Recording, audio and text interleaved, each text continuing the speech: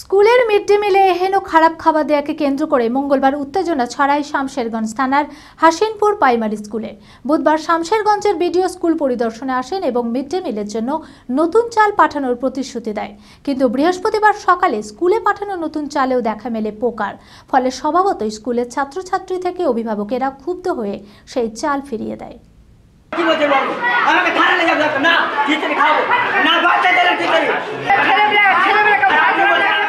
স্কুলের পড়ুয়াদের পাতে দেওয়া খিচুড়িতে ভাসছে পোকা, আর তা দেখে রীতিমতো হতভম্ব কচি কাচাদের বাপ মায়েরা। এরই প্রতিবাদে স্কুলে এসে বিক্ষোভ দেখান তারা। স্কুলে মিড ডে মিলে এহেন খারাপ খাবার দেওয়াকে কেন্দ্র করে মঙ্গলবার উত্তেজনা ছড়ায় শামশেরগঞ্জ থানার হাসিনপুর প্রাইমারি স্কুলে।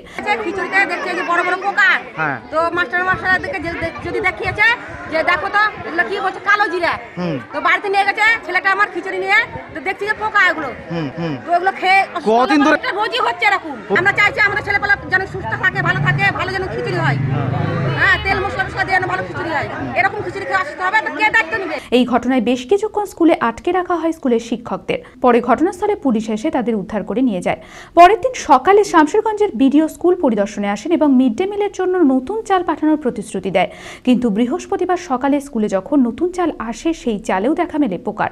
ফলে স্বভাবতই গ্রামবাসীরা ক্ষুব্ধ হয়ে সেই চাল ফিরিয়ে দেয়।